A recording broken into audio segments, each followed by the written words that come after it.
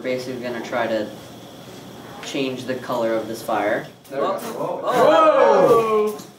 Whoa. So they take a while. Well, that was strontium chloride and it turned it red, as you can see. We have water and calcium carbide chips, and they're going to react to make an acetylene gas, which is highly flammable.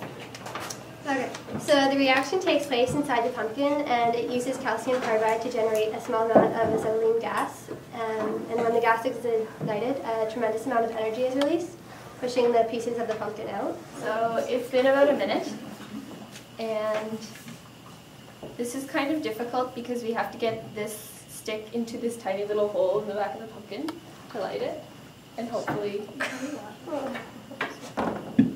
Oh, does it work?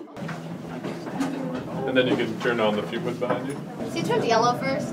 And then it's going to turn all gross and bubbly and stuff. It's exciting. The suspense is building. I know! Yeah. So why does it bubble? Because gas is being produced and then has to escape. Why is it turning black? Because it's being dehydrated. It's growing. Can we like clean? Successful Wow. experiment. It's awesome. Oh. Okay. Oh, mercy. Yeah.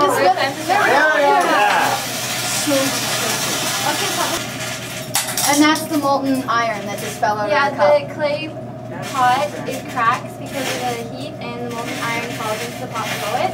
The relevance of this course is it's a double displacement. And it's also exothermic because it will create heat and you'll see sparks, and if everything goes well there will be sparks and smoke and heat obviously.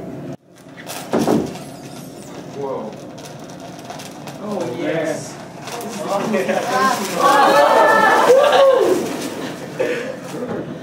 That was That's heat. So neat. Heat's on. That was cool.